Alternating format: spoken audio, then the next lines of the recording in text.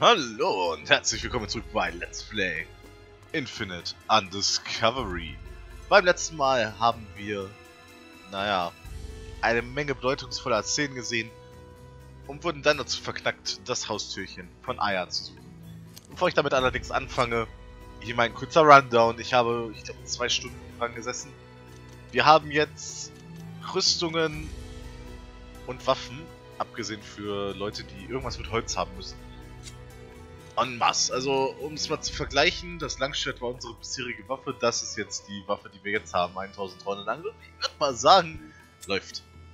Genauso hier Dullahan von Edward, bisher seine Waffe, das Bastardschwert, auch verdoppelt. Sigmund hat so ein Schwert. Bären hat das Barditch, das ist auch nochmal fast verdoppelt. Das läuft, und der Mercurius Rüstungsgedöse hier, das ist zwar nicht verdoppelt, das wäre ziemlich cool, aber sehr große Sprünge, und der Silberring gibt nochmal plus 10 Verteidigung, während der Fuchsschwanz Angriff Verteidigung plus 5% gibt. Also die meisten haben so etwas in der Richtung ausgerüstet.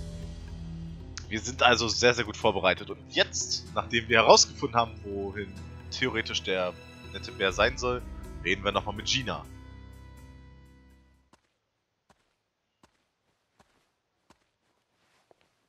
Did you find out anything? Well, looks like he may have left the city. Yeah, that's what I heard too. Now the guards can find him. So... What? That's it? No, they can handle it from here on, I think. How can you leave a job half-finished? Do you have any idea how many forms I would need to fill out to get the government involved? And how ridiculous it is to use guards to locate the princess's pet! It would be awfully dumb to ask them to help out with something like this. Sind nicht für sowas da? Doing it again. You're right. I'm so sorry, Capel. Okay, so you're gonna go out and find him for me, please? But he's a bear. And bears are big. And scary. I can't believe it!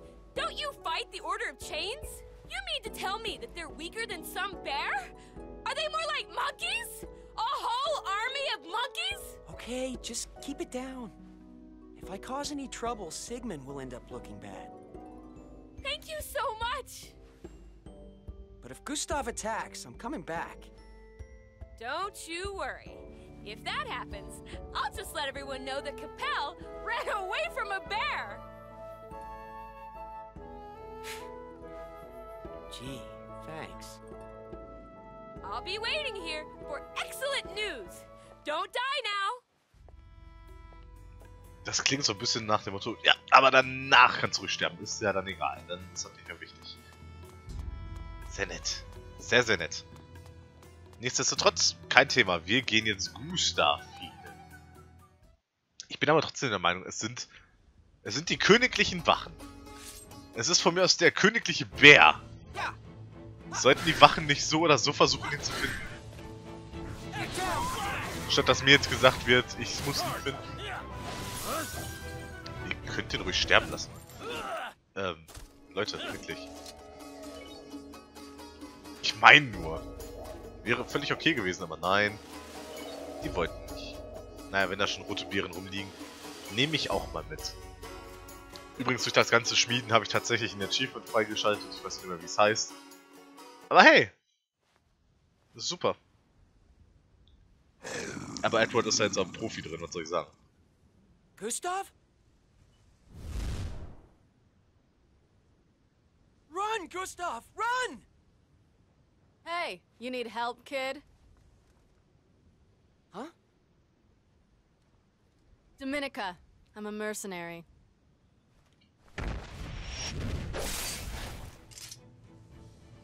That's the spirit. Let's go. Mehr Charaktere sage ich sowieso nicht nein. Come and get it. Warm up. Und ihr seht natürlich, es ist jetzt ein sehr einfacher Kampf. Wenn wir es schaffen, Gustav zu retten, ohne dass er verletzt wird. Er hatten wir eine Flasche mit einer gelben Bärenpotion drin. Naja. Es ist da, so ist ja nicht, aber... That was incredible. Too easy. You two know each other? Uh-huh. I ran into Gina in the city. She told me that you were looking for Gustav, so I rushed over here to help out. Well, I can't thank you enough for all your help. I'm sure Gustav would say the same. Yeah, you do look just like the Liberator. So I've heard. You look just like him, but it's obvious you're so different. And you behave like a coward, yet you fight better than most. I was right. What? You know Aya? I know lots of people. And what else did she happen to say about me? Wanna know? Definitely. Oh, you're certainly a peculiar one. I like you. Thanks. I guess. Hey, so you're not gonna tell me? Say hi to Aya for me. Gustav wants to say hi too. That's nice and all, but what did Aya say? All right, let's start heading back. Gina must be worried by now. She must have said something bad. Möglich ist alles, Kappe. Möglich ist alles. Man weiß ja eh nie, wie Frauen sind in solchen Spielen. Mal mag sie, mal nicht. Gustav! Thank you so much, Dominica. Now you too, Capel. You Ja, too? toll, danke. We brought him back safe and sound. Great! Okay, see you soon. Well, see you around, kid. Take care. Goodbye.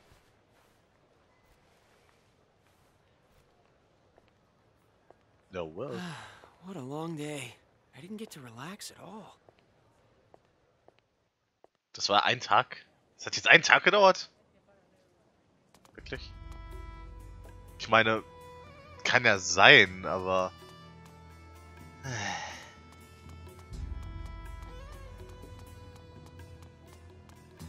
Muss ich jetzt überhaupt hingehen? Pff, keine Ahnung.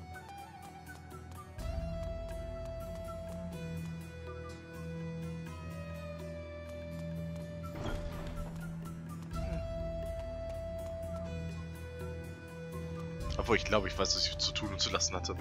Wichtig ist allerdings an dieser Stelle nochmal zu sagen, wir sind ein bisschen overpowered. Stellt euch einfach drauf ein. Wo man jetzt nicht sagen kann, so sehr, denn es ist ja jetzt eher so eine Sache, dass wir teils sind. Manche unserer Charaktere sind jetzt definitiv overpowered. Ne, du bist ein Rüstungsladen, brauche ich nicht. Manche von ihnen eben nicht. Du bist der Waffenladen. Du hast der allgemeine Laden, ne? Was ich noch machen möchte, ist vorsichtshalber. Das ist nicht unbedingt notwendig, aber vorsichtshalber... Machen wir so. Okay. Kann ich die nicht kaufen?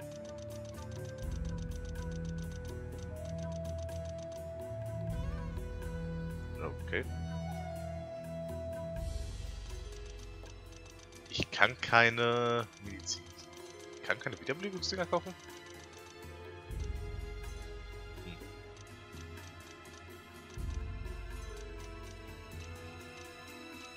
Ich war der Meinung, ich könnte sie kaufen. Na gut. Dann nicht.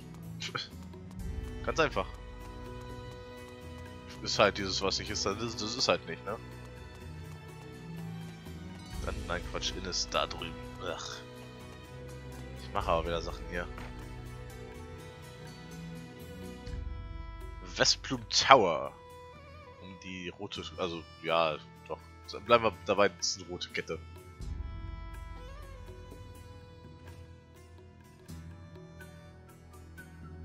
Okay. Ich glaube...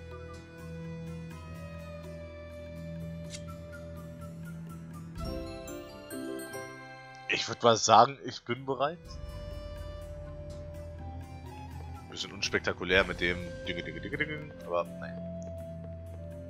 Detailfragen, ne? Okay.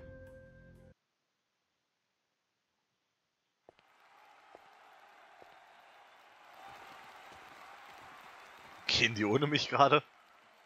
Come on, Capel.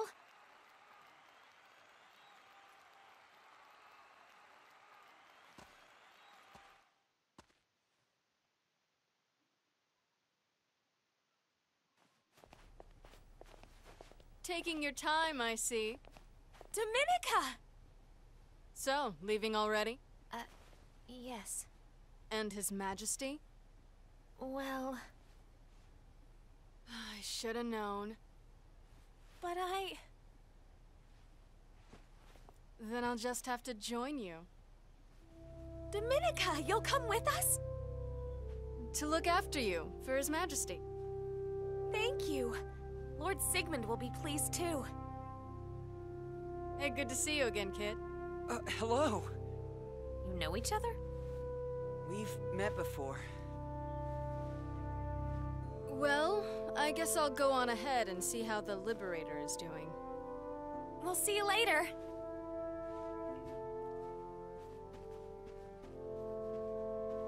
Please be careful, Your Highness. Capel, you need to look after the princess. I'll do my best. Don't worry, Gina. Dominica will be with us too. Your Highness, would you please take Gustav with you? Gustav?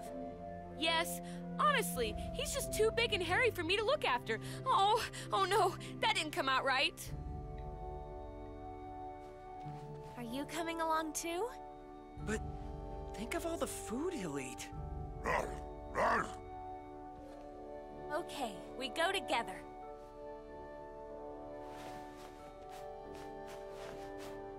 All right, goodbye, Gina. Good luck on your mission, Your Highness. I will be waiting for everyone's safe return. So sieht's mal aus. Und so ist Aya wieder dabei. Und Gustav und Dominica. Ja. Also, ist doch eigentlich sehr nett, sag ich jetzt mal so. Interessant an Gustav ist allerdings, dass er, wenn wir ihn in die Party nehmen, so gesehen 2 Plätze einnimmt. Das wird hier nur nicht richtig dargestellt. Allerdings ist es tatsächlich so, er nimmt 2 Plätze ein. Also, wenn man ihn haben möchte, kann man. Spricht absolut nichts dagegen. Ihr solltet euch halt nur im Klaren sein, dass es so ist. Denn tut ihr das nicht, habt ihr halt einen Charakter weniger dabei. Ich wiederum werde mit einer Party von Aya, weil Aya Fernkämpferin, immer gut. Nehmen wir Edward und nehmen wir Michelle wieder mit. Hier sowieso, er kann Savio haben, Dominica und Bären. Ja. Bevor wir allerdings das hier machen, und das hätte ich gerade machen müssen, weil wie ihr seht, ich kann jetzt nicht mehr zurück, gibt es noch ein paar Sidequests für uns zu machen und da sehe ich euch gleich wieder. Gib mir nur eine Sekunde. Okay, zurück an dieser Stelle, bevor ich ihm gesagt habe, yo, machen wir. Wir connecten uns mit ihm. Ist natürlich auch sehr praktisch, statt mit ihm einfach zu verkehren, zu sagen, yo, läuft. Nein, wir reden mit ihm. Und reden mit der Dame. Hey, du mit den Brillen. Ich wette, du hast haufenweise Kontakte in der Händlerwelt. Kannst du etwas für mich tun? Natürlich. Es gibt einen seltenen Typen von Juwelen in diesem Lande, genannt das Blut von Fayir. Und die werden wir ihr besorgen.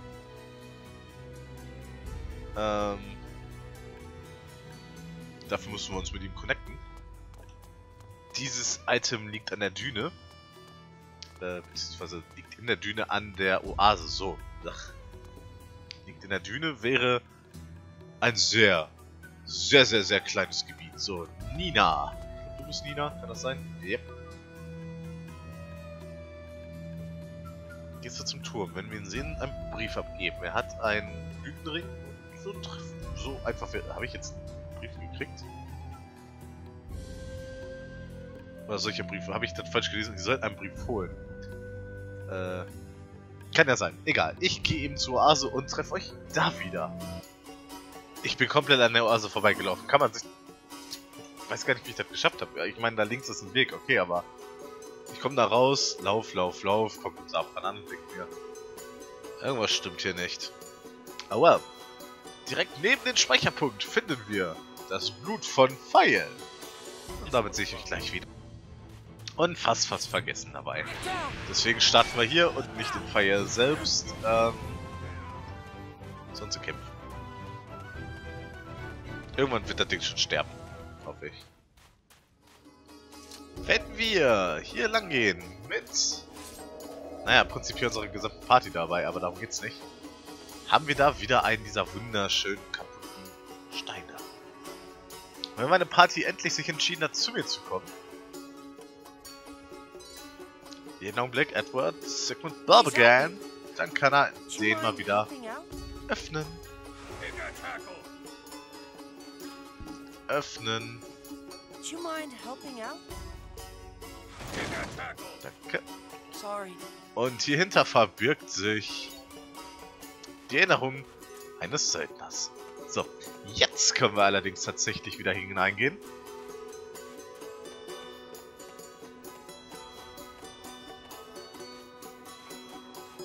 Und die Quest abgeben. Ich glaube, damit habe ich dann schon das ganze Video wieder gefüllt. Das ist unglaublich. Aber ich verspreche euch, diese eine Sidequest jetzt, die lohnt sich.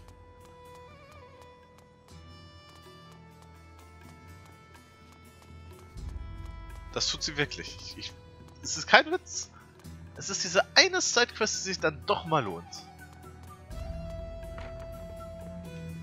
Und deswegen wollte ich es jetzt auch ungern nicht gemacht haben. Wobei, ich denke, ihr habt die Chance dazu immer noch, wenn wir zurückkehren. Aber es ist viel praktischer jetzt. Wir übergeben das Blut von Fire.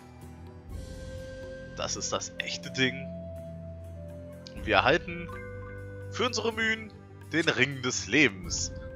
Dieser Ring ist ziemlich praktisch, denn nehmen wir mal zum Beispiel den Ring weg und gucken uns den Ring des Lebens an. Ein magischer Ring, der die Wunden seines Trägers heilt. Wir haben eine 3%ige HP-Regeneration ab sofort. Das ist cool. Und damit verabschiede ich mich von euch. Wir sehen uns beim nächsten Mal wieder, wenn wir uns aufmachen zum... Wie ist er jetzt? Westplume. Westplume-Tour. Bis zum nächsten Mal. Auf Wiedersehen. Hallo Leute, ich begrüße euch ganz herzlich zum Abspann von Infinite Undiscovery. Oben links in der Ecke dürftet ihr jetzt eine Anmerkung sehen für ein Video, was angeblich auf eure persönlichen Wünsche abgestimmt ist. Also klickt doch da drauf, um mehr von meinem Channel zu sehen. Und oben rechts ist so ein kleines Icon von meinem Avatar zum Abonnieren. Müsst ihr nicht benutzen, könnt ihr aber. Das wäre alles. Ich hoffe, es hat euch gefallen und wir sehen uns beim nächsten Video von Infinite Undiscovery wieder. Auf Wiedersehen und tschüss Leute.